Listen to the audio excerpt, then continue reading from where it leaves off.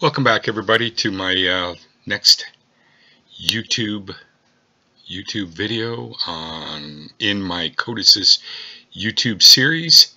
And today we're going to be looking at Softmotion.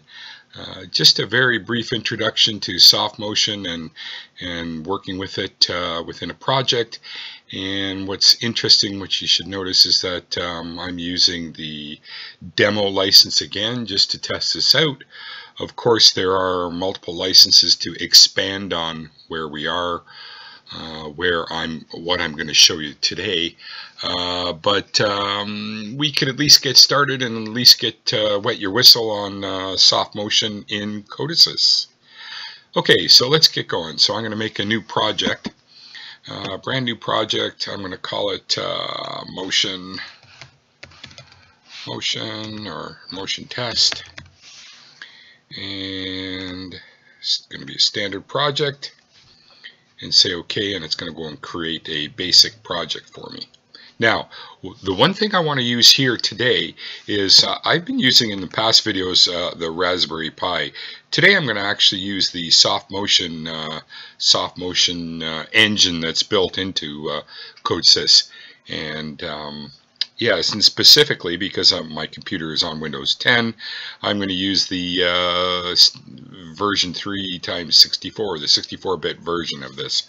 So I'm going to select that as Softmotion, and I'm going to do this in ladder logic. Now, the only reason I picked ladder logic is most people use ladder logic in North America anyways in their PLCs, but there is a different language here in Codesys that, and I will cover this particular language later on in another video, but there is another language in here that I would like to point out that's very, very handy and would work very well with motion products, motion programming here in Codesys. That is the continuous function chart. So this is a function block, almost like a function block diagram type language, but it actually connects things together and basically makes it look more like electronic circuits. So there's a continuous flow from one block to the other. So anyways, but I'm going to stick with ladder logic for today and just show you how to do this motion, basic motion program in ladder logic. Okay, so the Codesys is going to go and get loaded, and first things first, what I want to do is I want to actually use a drive. I need to use a drive for this at some point. So motion control, being a servo drive or controlling something out in the field. So in this case, I'm going to actually use a virtual drive. So this is an interesting twist. In most motion applications, you can actually use a virtual drive inside the brain of wherever the engine of the motion control engine, whichever engine you're using, whether it's inside the PLC or in this case, actually, it's going to be in my laptop here, my computer. So a virtual drive, what's interesting is that we can use this virtual drive almost like a simulated drive just to sort of get our feet wet in this motion control world and see how this works.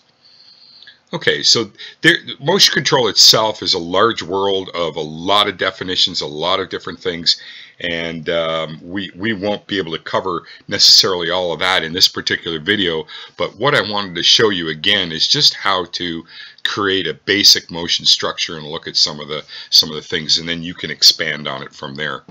So what do we need to do? We need to just put an axis down, a drive down. So I'm going to add a device. And when I open up Add Device, you'll notice that in the Add Device window, we have one of our choices is to add a virtual drive. Now I'm going to name this drive up at the top here. I'm going to say V drive. V drive. I'm going to call it, V drive. And it'll be a virtual drive, and I'm going to say add device. So it creates the device. Now, of course, the window stays open. I could add multiple drives in here if I wanted to, multiple devices, but I'm going to stick with just the one V drive for now, and we're going to keep this relatively simple just to show you where everything is. double clicking on the virtual drive itself goes into the setup of the drive, where you can see things like whether you want the drive to be circular in nature, modulo, or it's referred to as modulo or circular, or finite, which would be just a basically a linear type, what we would call in North America usually is a linear type axes. All right, you can set up limits if you want, maximum velocity, XL, maximum XL, decel, and so on, and what type of ramp you're going to use. So whether it's trapezoidal or quadrature, or like S-curve or things like that. There's going to be some things that are available when we get online potentially, but at this point I'm going to leave it at that, and that is my virtual drive. Okay, from there what we want to actually do is add in, we want to add in our ladder logic. Now what's interesting in the ladder logic, it's a couple of things, and this is actually standard in most motion control systems, is what you're going to do is issue a couple of commands that are going to get your motion control working in a certain way. So a couple things that we're going to do. The first thing is we're going to actually turn on the drive. So we need to turn on regulation on the drive. In motion control, this is in the case of Codesys here, this is called power, power on, or MC power is the instruction. All right, and then on top of it, what I'm going to actually show you is how to do what's called an absolute move. An absolute move is basically moving a axis from one position to an absolute point. So if you think of a tape measure and I say I want to go to exactly the mark that is 2 feet down the road, you would put in 2 feet. That's your absolute position. All right, as opposed to incremental, which is basically adding to where your current position is. Okay, so that's what I'm going to do. I'm going to turn on the power and I'm going to go and do an absolute move. How do I do that? Well, what's interesting is that there's a whole world of instructions that are available for motion control. Of course, that's not under our standard ladder logic or a standard instruction set here. This is an extended instruction set that's available in the box type instructions. So when I click down and drag and drop the box down, I have to go in and find the motion control instructions. So if I click this open, this actually opens up the extended instruction set, and in particular, just because I know what the naming convention is for it, I'm going to go into text search and type MC. MC is the start for most of the large instruction set for motion control inside of Codesys. So MC, and in particular the instruction that I want at this time is power. It's called MC power. Okay, so if I highlight that and I insert it, this is going to be the function block that we're going to use, and I'm going to hit enter, and this is the function block that's actually going to turn regulation on to my virtual drive. Now, like any extended or more advanced instruction in Codesys, when you create it, it has to create what it refers to as an instance in memory. An instance. So if I was using this for multiple drives, I might have to issue multiple power instructions, MC power instructions, and I would want a separate instance for each one. So up at the top here, this is your instance, or your memory area that's being used for the structure of this instruction. Okay, if that's a little confusing for you, what I would suggest is, you know, when you finish this video, maybe going back to one of my past videos, the function block and function video, and it kind of explains a little bit more what an instance is and how to conceptualize those things. Okay, so, but here we're going to go with it. So here's my instance. You know what? I'm only going to make one virtual drive for the example, and I just want one MC power. So I'm going to select, I'm just going to optimize that a little bit, and it's going to create that that structure for me. So actually, it should have created it up here. It'll actually create it up in my variables. I'm going to go and create it MC power, and it's going to be of data type, whoops, power it's going to be of data type MC power. So that's going to give me that structure. Okay, so from there, what do I want to actually do? How do I use this instruction? Well, it's got some contacts along the front here, and these are inputs to the block.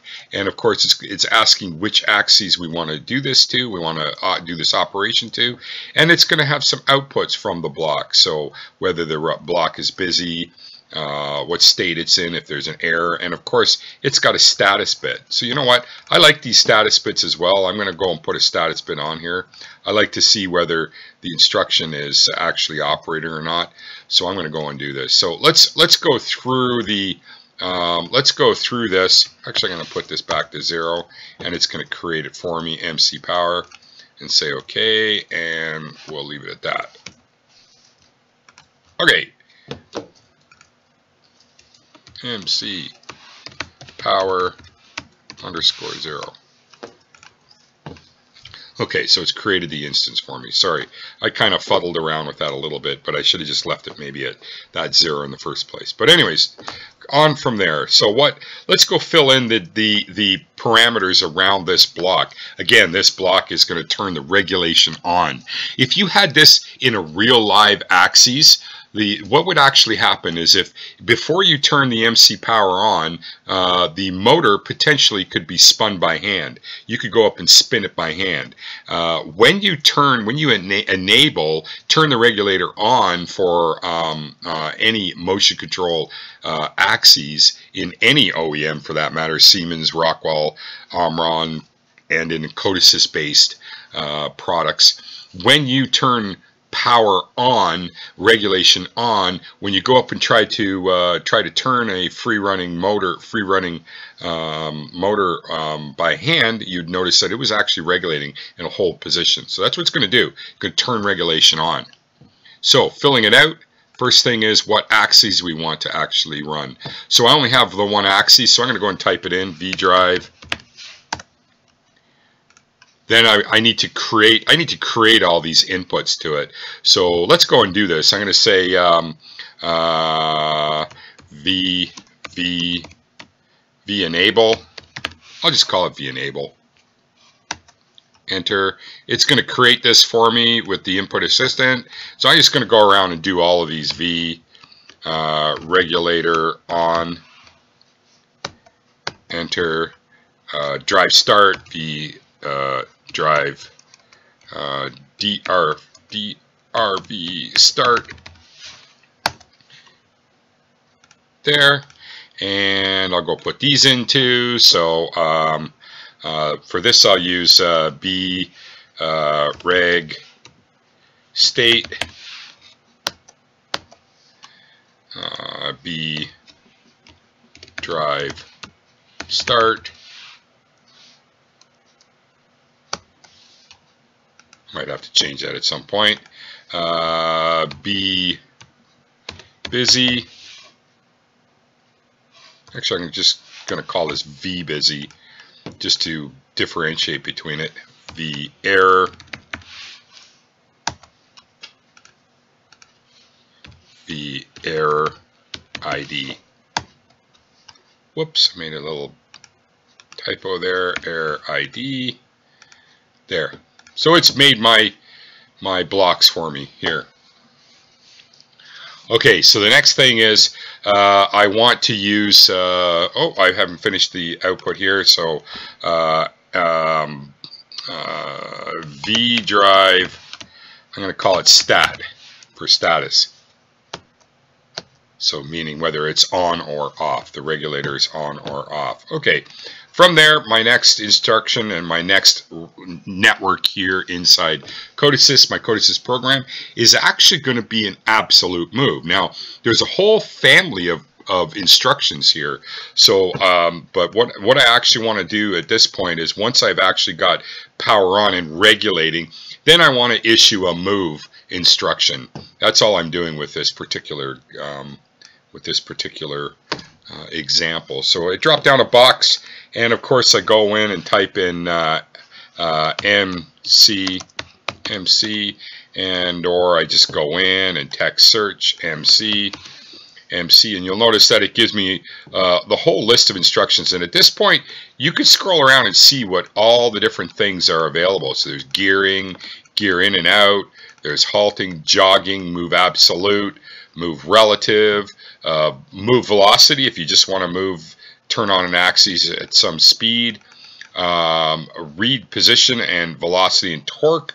These we're going to actually use. I'm going to use velocity and position in the example here. Read parameters, so you've got parameters. I mean, there's all sorts of things. There's a stop. So when you move an axis or you turn it on in velocity, if you want to stop it, you could issue a stop command. So there is a lot of instructions, camming. There's a lot of instructions that are in this MC world. But again, I'm just going to show you a couple just to wet your whistle today. So specifically the one I want, and just because I know what it's called, I'm going to call it, I'm going to issue it here, move, and specifically move absolute is what I'm going to use. Hit enter, and of course it gives me the move absolute block, and it asks me to create a structure or a an instance structure to be used. So I'm going to hit enter. It's going to create the instance structure for me based on that data type. Say OK, enter, right, and good to go. Again, just like we did with MC Power, what we want to do is go through the instruction and add in all the things that we need to add in. Now, of course, if you're doing a real program, maybe this is going to be built within a whole framework of a program, right, for a system. But again, we're just doing a virtual example here. So we're going to use the V drive. That's exactly what we're going to use today, V drive.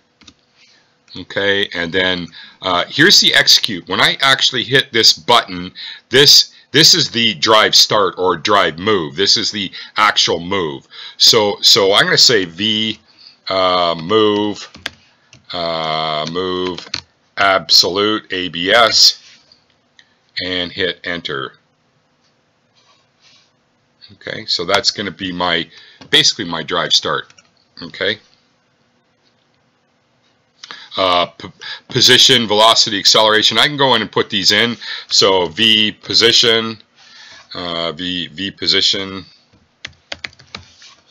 So that'd be what position I want to actually go to. Look at the data type. It's actually in a long reel or L reel. So that's in an interesting data type. But anyways, it's going to set the data type for us here and everything. Velocity. I'll just go quickly through and do all of these. VXL. VDCell. V-jerk, and V-direction, DIR. So I'm going to, again, I want to put a coil on the output of this. This is important because this is going to tell you when the absolute move is complete. So if you tell it to go to 10 inches, the mark that is called 10 inches, once it's there, it's going to turn this on for us. So we really, this is going to be a useful thing in other parts of our program. So I'm going to say V drive, or I'm going to call it V move ABS done. Move absolute done. Okay, and it's going to make it as a Boolean. From there, I'm going to go through and just create these. So move absolute busy, move absolute command aborted,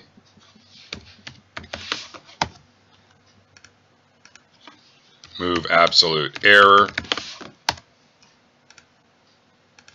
move absolute error ID. There's my instruction. That's going to be, we're going to use that as our actual move instruction. Okay, so there's one other handy one that we want to use, or two other ones that we're going to use, handy instructions in our demo here, and that is there's an instruction called read actual position and read actual velocity, which is, as the name implies, is going to go out and grab that data from the axis that's currently in motion or currently moving. So let's go and insert that. So I'm going to insert an empty box, actually a network, and then I'm going to insert an empty box. And that's the same way as doing it from here if I wanted to. I just happen to right click it and do it from here. Okay, so from there, I'm going to go out and select this instruction. So again, MC read actual velocity. Actually, I'll do position first. I'll do that one. Enter.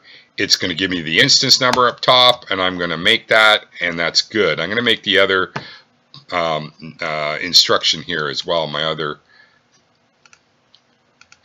read. So MC read actual velocity, because I know the instruction, the name of the instruction, and of course it gives me an instance. I hit enter again and it's good. So now I can go and fill in the data for these. So V drive, so it's going to be on that same drive, and it's same here. And these, as a matter of fact, I'm going to turn these on whenever the axis is actually enabled. So I'm going to use the enable up here as my enable for my reads as well. So it's going to start reading as soon as the drive is turned on and regulating. From there, I don't need an output on these particular ones. There's nothing. This is just a read, so it's just going to give us data. So I'm just going to fill out. I'm going to leave the output here, the valid output, off.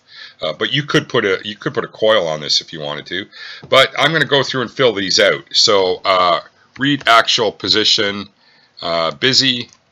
Read actual position, busy.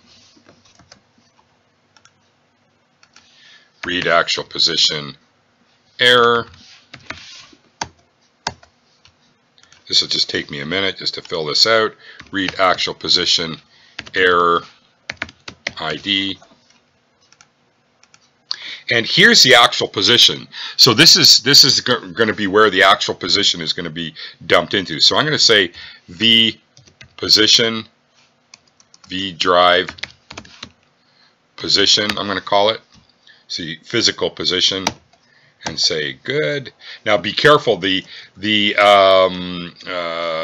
might think that you want to use V drive position or V position here. Just remember, you might have a collision with the address you've already created up here. So you want to be careful of this.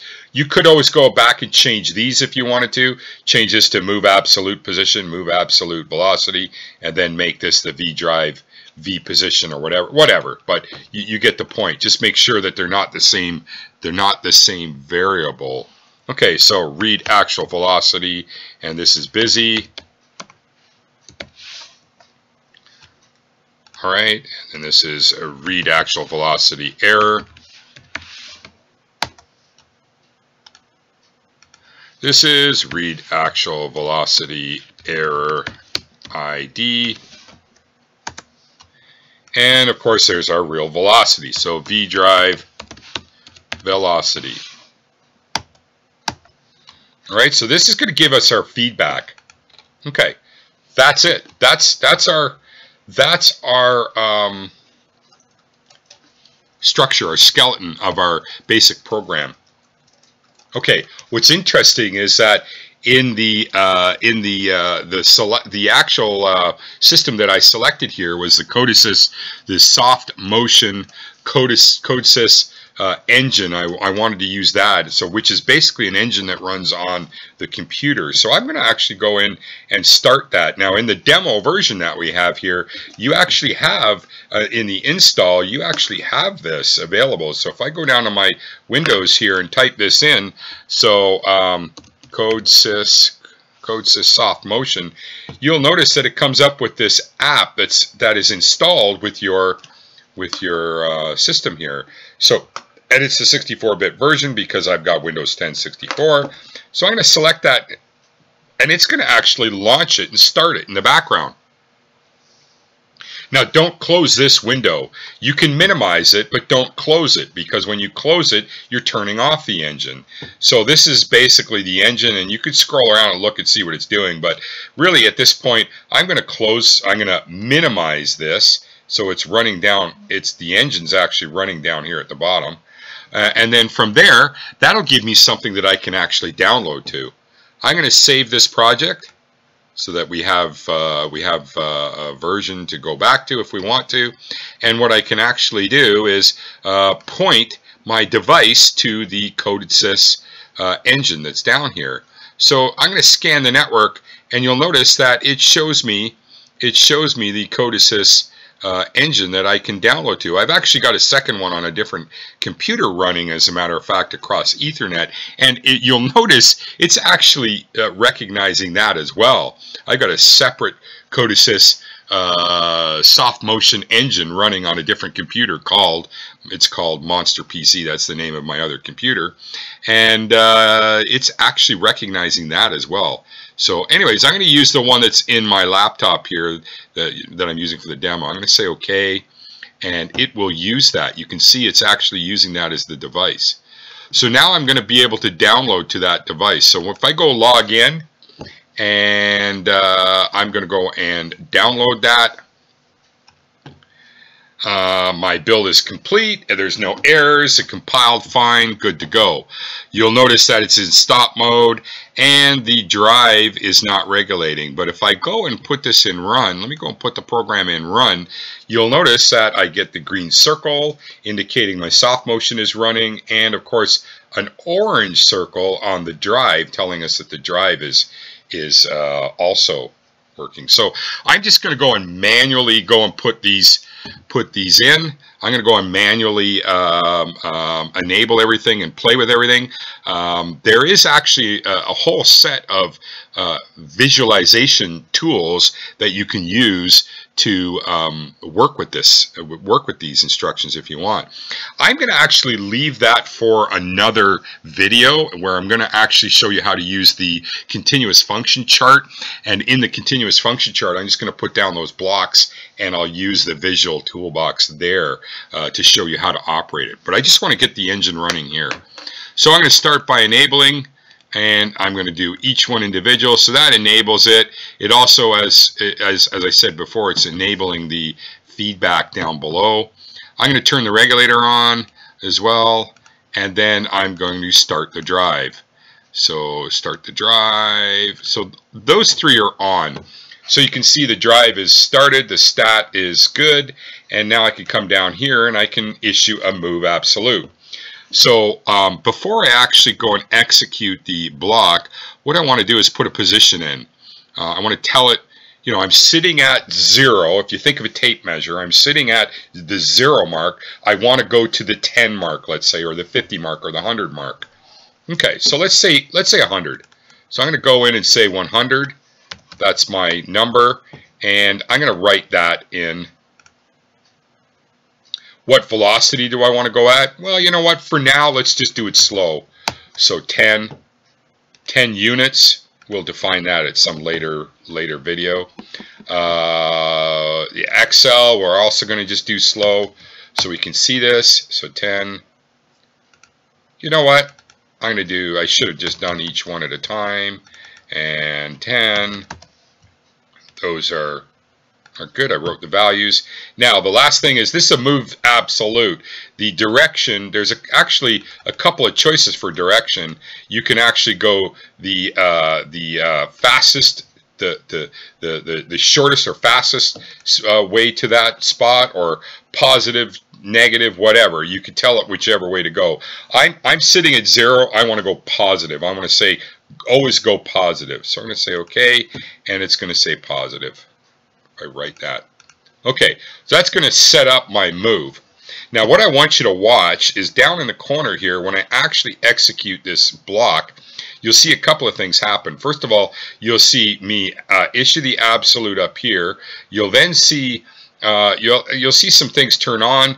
Down here you'll actually see the number. You should see the number start to increase. Both the positions are going to increase and the velocity is going to increase.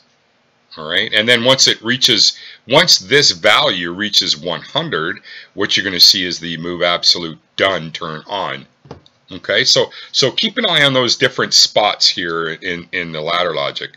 So let me go and write this now. So sorry, double click true, and I'm going to write it, and you can see it's actually operating. See that? It's running. It's going at a velocity of 10, and it's still moving position, but it's stuck at that velocity of 10. And it reached it, and you can see the absolute is done. Okay, I'm going to turn off my absolute, and it's sitting there. Now, here's a quality of an absolute move. It's sitting at the absolute position 100. If I tell it to go absolute 100, it won't move. It won't move because it's sitting there at that point. It's sitting at the absolute position of 100. Now, if I had used an incremental move or a relative move, as it's called, that would move to the next 100 increments. So it would go to 200, 300, 400.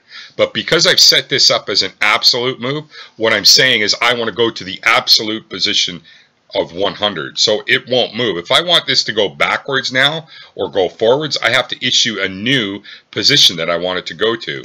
So let's say I want it to go back to 0. I'm going to hit 0 here, say OK, and write that, and then of course double click and write that, and you'll notice that it's actually moving. See that? Now let me turn off the move here. You'll notice when I turn off the move, turn off the input, you'll notice that it kept moving. Okay, it kept moving in the process. Okay, so that's good. So it's sitting back at 0 now. So that's basically how we can move. Now, what's really interesting, another thing that I like to use is I like to use an object, a trace in the program here. It's a really handy tool. A trace is a handy tool because it will actually show me what's happening to my ladder logic, my move, and so on.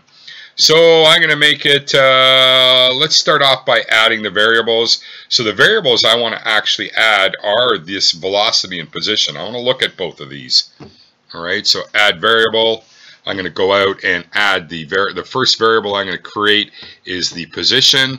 So if I double click and go in, and let's expand this so we can see where we're going, and scroll down, you'll notice that I've got V position is available here. Okay, so that's my blue pen. All right, I'm going to add a variable again. Let's add the velocity this time. So V position, and there's V velocity. Okay, so that's added the two. You can see it's actually added, if I scroll this, it's added the two pens for me here. Now what I want to actually do is configure this. I want to go in and configure this so we can see it. So things like time, different axes, and so on. You'll notice along the left-hand side it's only going plus and minus 10, and so on. And as a matter of fact, I'm going to change this to a multi-channel. So it shows the position on the top, and the velocity is going to be shown on the bottom here. Okay. Then I can go in and configure each one of these pens. So if I go in, let's go in first. We'll start with the time axis. So the time axis is down below here, and I'm going to say it's fixed. And the time axis, let's make it 1 second. All right. Then let's go into each one of these y-axes. Y-axis is the axis on the left-hand side, the scaling of that axis. So let me go and change this. So my velocity is going to move, let's say, 0 to, or sorry, I'm doing position first here. Diagram 1 is actually the position. So I'm going to do position, let's say, 0 to, minimum is minus, let's make it minus 10. I'm not going to go past negative here. And then maximum is 200 counts. If I scroll down and go into my velocity, I could do the same for that. My velocity is, let's say, plus and minus 50. Let's do plus and minus 50 so we can go a little faster if we want to. See what happens. Okay, so that should set up my trend for me. Let me go and download. I have to download this trend to the PLC. Okay, and then what I can actually do, let's move this around so we can see things together and just see this thing actually happening. So let's do this again. So I'm going to go and change this to, let's say 150 as my position, and oh, whoops, sorry, I didn't want to unforce. I want to, yeah, it's written. And then when I double click here to start it, it's going to write the values. Now I got to start my download my trace. No task has been defined. Sorry, I've got to do that. Let me go back and do that. So sorry, in the trace itself, I have to actually go and tell it what task I want to use. Sorry, I have to do that again. So it's sitting at 150. So let's go and change this to 0. Right? 0. And I'm going to execute that and just get it back to a known spot. It won't take too long. It'll get back to 0.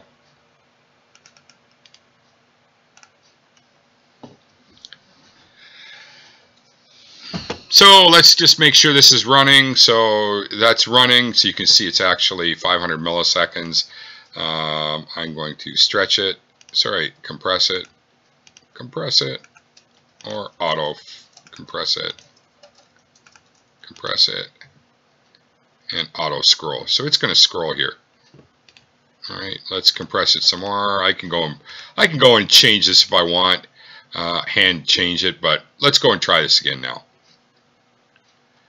So if I go and put in a value of, let's say 150 there, and then I go and write that, and then go and oh, it looks like I've actually got, sorry, velocity and position.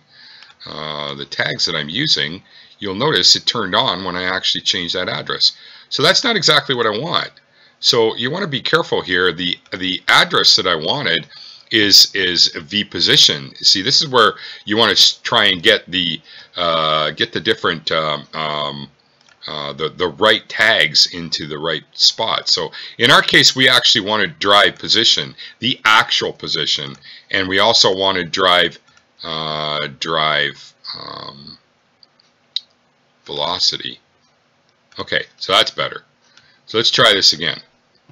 So I'm going to change the time. Let's go and make sure we change the time just so that we have 1 second. So let's make it 10 seconds. All right, so download the trace. So there we go, and we're at 0, and we've got a 150 as our selection.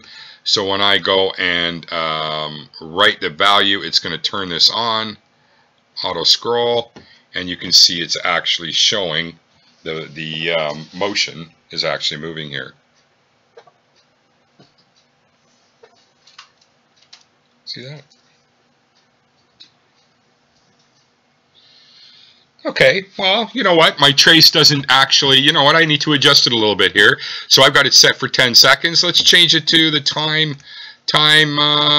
Looks like 10 seconds is too short of a time. I wanted to see the whole profile here. So let's call it 2 minutes.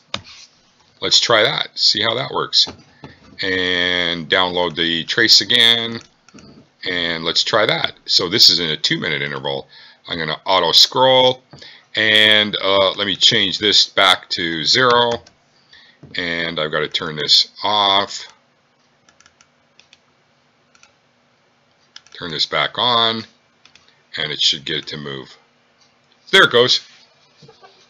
Maybe it's a little too slow this time, but it is what it is. So you can see the position, the actual position up top is actually going back to 0, and of course the velocity is gone minus 10 to actually take care of that for me. And once it reaches its position, velocity turns back to 0. That's pretty standard. That's a pretty standard profile for a motion controller. All right, so let me try this again. Let me turn this off. Let me set this to 150 and write it. And again, you'll see when I do this, I've kind of done the diagram backwards here, but anyways, I'll do it again and you'll see it, and we'll pause it and you can see the actual profile. So there it is, going positive. So it's going up in position, and the velocity's gone up to accordingly to show that it's actually moving, and it's reached its position, and it's up there. So if I go back to 0, I want to see the whole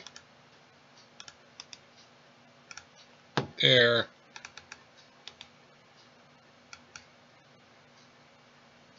And it's going to go back negative.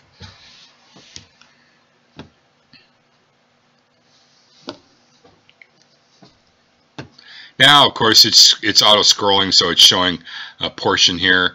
Let me see if I can pause it there so you can see what's going on.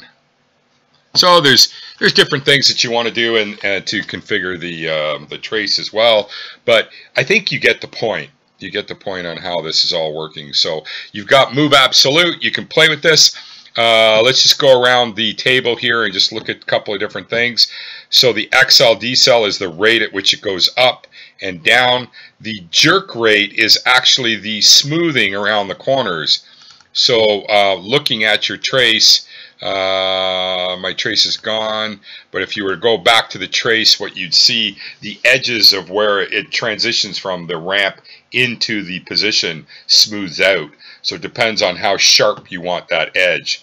Direction, velocity, and so on, all pretty standard stuff. So there you go. There's your motion control, just basic motion control. The next video will show basically the same thing that I'm doing here, but then it'll also show the visualization toolbox, and I'll use the continuous function chart. I kind of like that as well, along with ladder logic, to be able to do motion programs. Hey, thanks a lot for coming out to seeing this video and sticking with me through this, and I hope this is a good primer into motion control in Codesys. And if there's anything I can help with, please don't hesitate to send me an email. Some people have actually emailed me and given me some really good suggestions on future videos. So absolutely, don't wait. Just if you've got any ideas, shoot me an email, and I can always try and do a video on those things as well. All right. Anyways, take care, and thanks again. Like and share the video if you don't mind.